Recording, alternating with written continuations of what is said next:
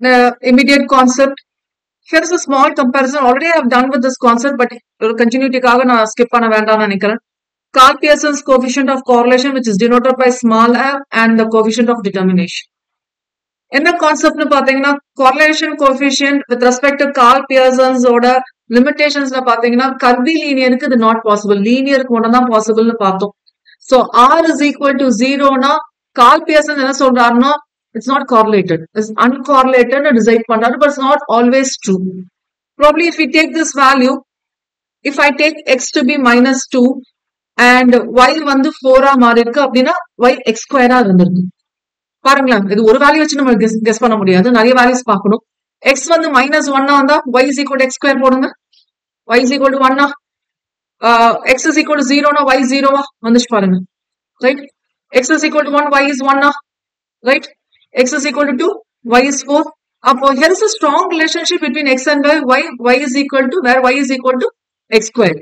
ஆனா இதுக்கு வந்து நீங்க correlation coefficient ட்ரை பண்ணும்போது covariance பண்ணீங்கன்னா 0 வரும். Covariance 0 no, obviously r is equal to covariance y, standard deviation of x and standard deviation y will end up with 0 only. Okay, அதனால பார்க்கும்போது இது r is equal to 0 not correlated மாதிரி தெரியுது. ஏன்னா நம்ம இங்க அப்ளை பண்ற ஃபார்முலா வந்து Karl Pearson சொல்றது applicable only for linear case. நான் லீனியருக்கு அது சூட்டபிள் இல்ல.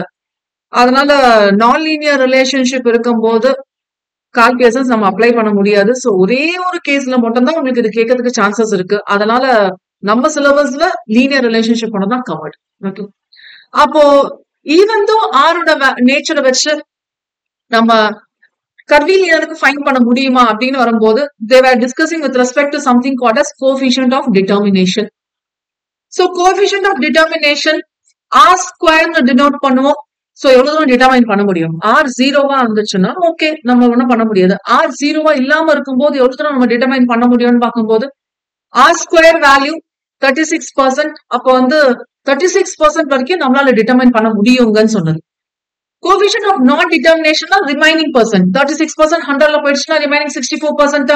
This is 1 minus r square, which means 64% determine பண்ண முடியாது. அப்போ என்கிட்ட கொடுத்திருக்க ஃபேக்டர்ஸை வச்சு பார்க்கும்போது 36% வந்து டிஃபைன் பண்ண முடியும்.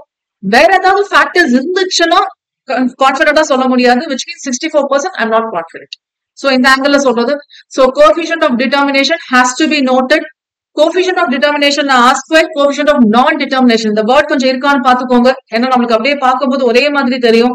Coefficient of non-determination is 1 minus r square. Is it okay? Okay.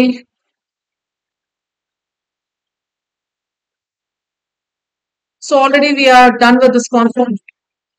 R is equal to 1 is a perfect positive correlation, and R is equal to minus 1 perfect negative correlation. Perfect negative correlation, the two regression lines, not times lines, coincide. இங்கேயும் coincide. Positive correlation coincide ஆகும், negative correlation coincide ஆகும். So நம்ம scatter diagramல பார்த்திருக்கோம். This perfect line is positive correlation. This perfect line is negative correlation, and R is equal to 0 no, not correlated. Inga the lines will be perpendicular to each other. Okay, so you can please make a note. Or example கேட்டிருக்காங்க. And what are the views of different persons? இது ஒரு idea நான் கொடுத்திருக்கேன், நீங்க பாத்துக்கலாம். இது வரைக்கும் கேட்டதுல but சும்மா ஒரு பாத்துக்கோங்க, நீங்க கெஸ் பண்ணிடலாம். ஓகே, இந்த நேம்ஸ் எல்லாம் எனக்கு தெரிஞ்சு கேட்க மாட்டாங்க, சும்மா ஒரு ஐடியா பாத்துக்கலாம். Okay, so far is done.